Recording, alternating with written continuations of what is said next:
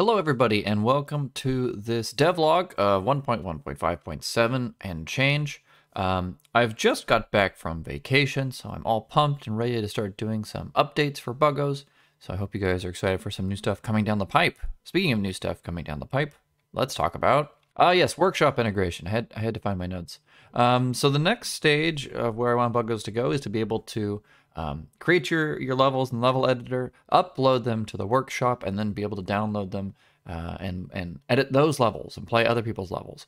And eventually to have that be able to be put into a mods or campaigns folder where you can play like a whole set of people's levels. I think that would be cool.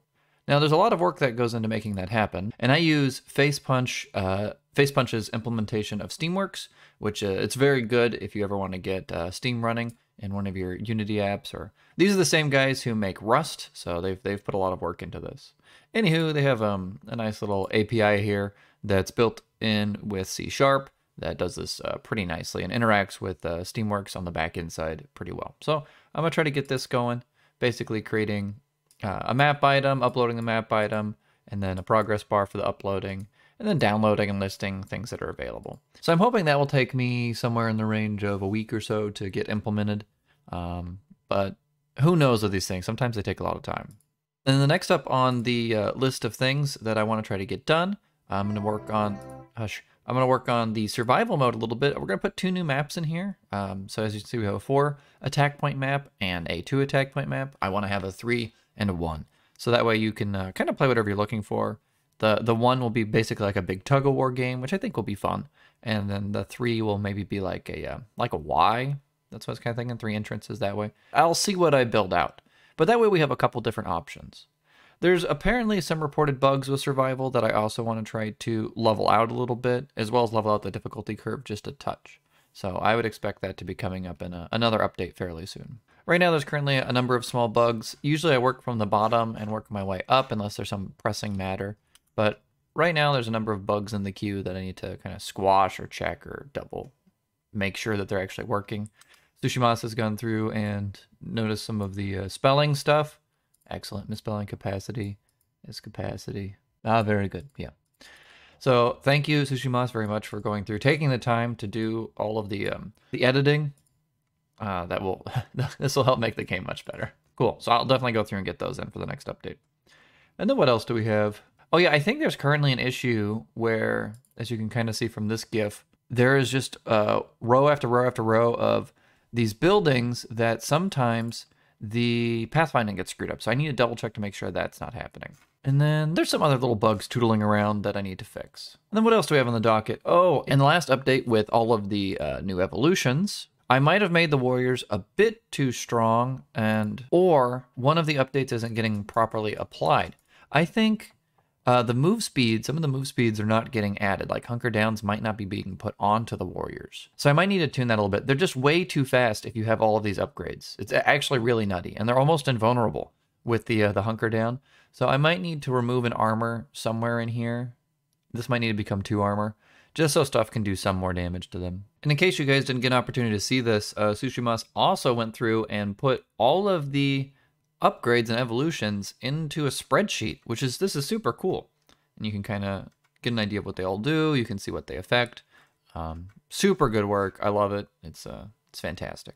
So take a look at that if you're interested. And then Sushi also put together a sort of full 360-degree evolution tree. This is something that will probably happen in some form, just because I'm running out of room going vertically. So I'm either going to make it a lot bigger for the current evolution space, or switch this sort of 360-degree workaround.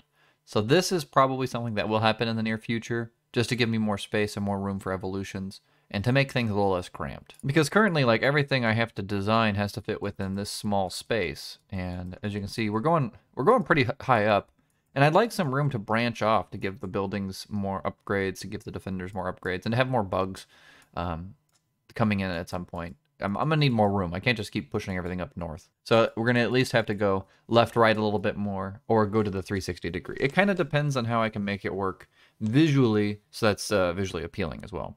And kind of on that note, we got some questions from the Reddit post that I put up. I do a Reddit post for each one of these devlogs before I do them to ask questions, and also I post them in the Discord.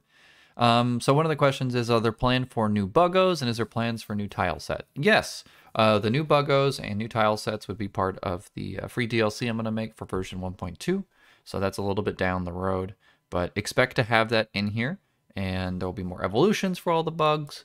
I would expect there to be maybe 4 new bugs, maybe 3 for the new DLC when it comes out. So that will hopefully expand the space a little bit. Another question, is there any plans to make the more... Let me just double check. Are there any plans to make the game more difficult or to add some sort of limiting factors on the evolution tree? Like you have to pick A or B. Yes, I guess it's interesting. So when I was first building the game, you'll notice that these pustules are bigger. And they were bigger for A, to make them more noticeable, and B, because they used to cost 2, and I played around with having them cost a little bit more. I ended up backing down from that just because I like everything only costing 1, and getting more points felt good to spend more things. It's something that could come back, though. Maybe I'll make things cost a little bit more. Maybe we can have like either or upgrades. And that might be a solution for like, when you get all the warrior upgrades currently, it's just really overpowered. And that's why I kind of have these on 2 different branches. So maybe I will have an either or branching system. So that could be kind of nifty. That's something I have to play with down the road and see how I feel about it.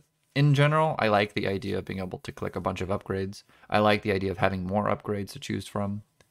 I'll just have to make sure that they balance out a little better than they currently are. And then another question from the Discord is, why did I choose to make an auto battler RTS with fairly minimal controls over the units as opposed to normal micro required? There's a lot of micro RTSs out there, and I kind of wanted to make this game simple and easy and fun for people who don't actually want to do too much. This game's more about management than it is about physically controlling all the units. I like making high-level decisions, and the way I like to play games has changed over the 26 years or so that I've had a computer that I've been playing video games. So this game is sort of a swan song to what my current enjoyment of gaming is right now, which is to make high-level decisions and to loosely tell the game what I want it to do. I really enjoy spectating these days, as it's easier on my hands, my body, and quite frankly, I do enough cognitive work that I want to sit back. I want to relax these days. Well, anyways, this has been just kind of a short little devlog. Probably. We'll see what it edits down to. More to come. Just hanging in there. And I'm trying to work on getting the balances correct for the new evolutions and for fixing all the little bugs that pop up.